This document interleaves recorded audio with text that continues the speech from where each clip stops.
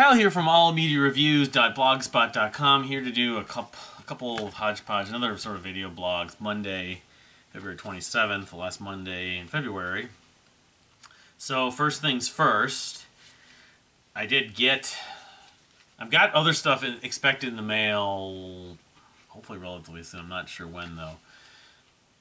Mask the Phantasm, and Towhider also, and the Warning vinyl, but for now, I got the Kevin Gilbert State KMG Archive Series 3 and 4, which might be the last ones. The Kaviar demos, outtakes, alternate mixes, and the Thud Acoustic. And I've listened to them both once today. Ripped them to my laptop and everything. You can see the inner part of it. There's a lot of notes. It's kind of one of the most interesting things about it. On the Kaviar demos, outtakes, and alternate mixes. And, alright, just first impressions. You know, these are collector's items. These aren't going to be releases I'm going to listen to regularly, especially considering my lack of interest or appreciation for Kaviar, as much as I know a lot of Kevin Gilbert fans love Kaviar. It's one of their most favorite things that Kevin did. But I will say, just listening to this, some of this stuff I'm kind of enjoying in a way a little more than the original. Although in some ways it's kind of making me appreciate the originals. But the first Indian Burn cartoon mix is cool in a way. It's almost like Mighty Mighty Bosstones. Like there's a horn section on it. The vocals are very distorted, and it's a different fidelity on his style approach to the vocals. I mean, there's a lot of weird vocals on Kaviar, of course, because Kevin, as a reading from, I think it was Brian McLeod or one of the people wrote something about it last week, the week before, about how Kevin didn't want the vocals on Kaviar to sound like his normal voice. He didn't want it to be recognizable, which makes sense. So, I mean, there's some other thing. The Brian McLeod demo of Broken it's like something. It's just like a little ditty acoustic, almost like a kid song in a way. It doesn't resemble the. I mean, yeah, the lyrics are a little bit like that, and it's Brian McLeod singing, I believe. But it's definitely a lot different. You know, the two picnics different. Yeah, there's a lot of differences. Madonna's Fart is a novelty, although that's sort of weird saying anything on Kaviar is a novelty. But even for Kaviar, it's kind of a novelty. It's it kind of lives up. It's in the same vein, but I could sort of see why it wasn't originally on the Kaviar Sessions release. It's just, yeah, it's a lot of. I mean, you're talking about beans and, you know, flatulence, of course, and there's some less than desirable lyrics in it, but that's, you know, the whole Kaviar, you know, motif is sort of less uncomfortable lyrics in a lot of ways. The Spandau vocal of Strong Enough, you know, the Strong Enough's the song off of Tuesday Night Music Club's Sheryl Crow's album, is actually really catchy. It's sort of not just like a club version of that song. It's actually almost a pop hybrid. I could see that even being. I mean, the other version I can't remember. Was it Frankie Goes to Hollywood? I forget who. Anyway, it's a novelty. I mean, but again, for people that love Kaviar a lot more than me, this is a must-have. Oh yeah. Among other things on here, the what is it? The Picnic? I think it's Picnic. Or maybe Indian Burn. They're using samples. I think it was the first one. Yeah, the cartoon. That's not the second. Maybe it was the second one. They're using samples from The Lone Ranger. And there's a note in here in the write-up that says, "Don't use Tonto, it cheapens the song." So they had a sample from the TV, the old TV series from the 50s or whatever, 40s, 50s, of the Lone Ranger, and they had Tonto on there, that, you know, because you could hear the voice, they talked the masked man, stuff like that. So there's other stuff on these notes that's just interesting. Cup of Love, I'm like really kind of thrown off by that. And there's other things. White Noise, Hard Life, Feel Good. Some of these notes from Kevin are Judy Satan.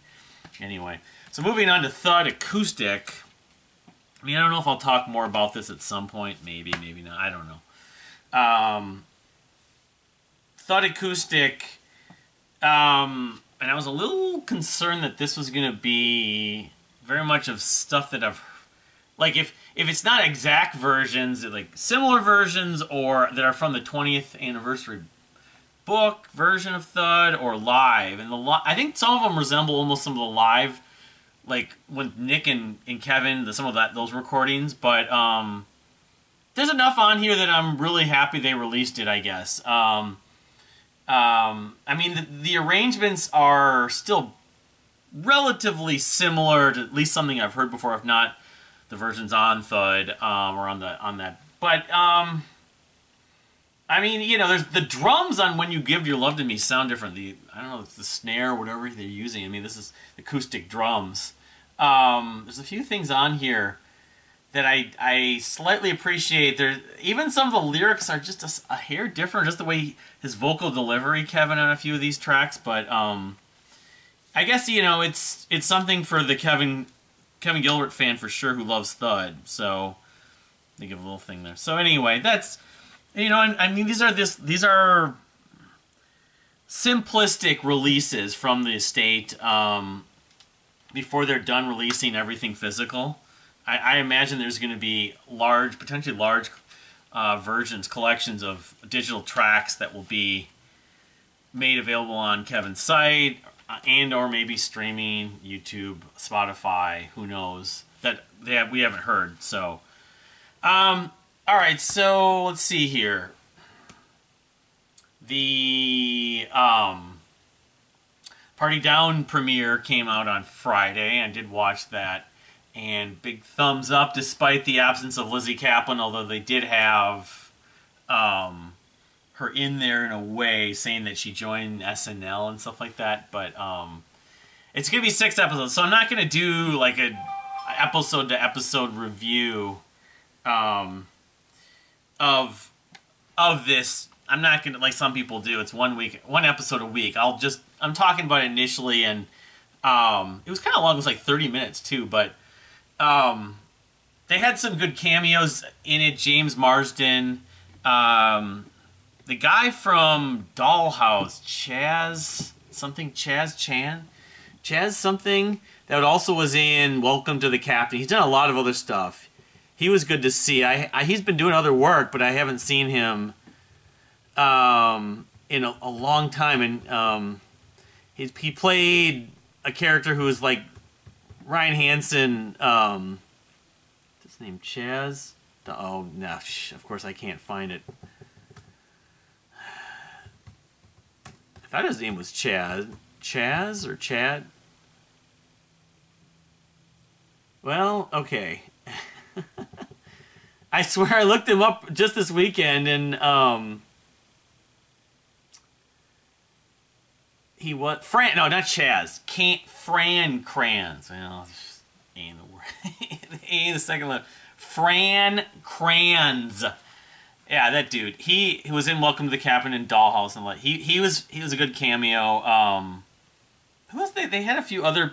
They had the girl from Abbott Elementary, who just was on the SAG Awards last night.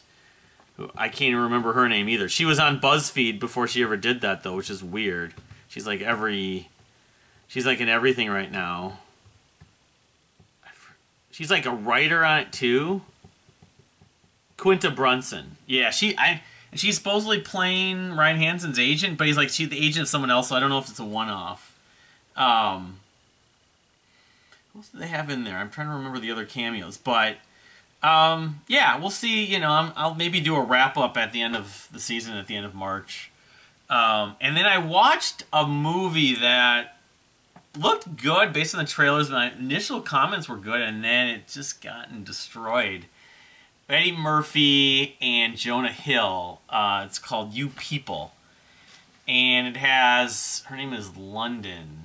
Something, London? No. London, something, black actress who's been in a lot of stuff actually that I've either know of or seen. But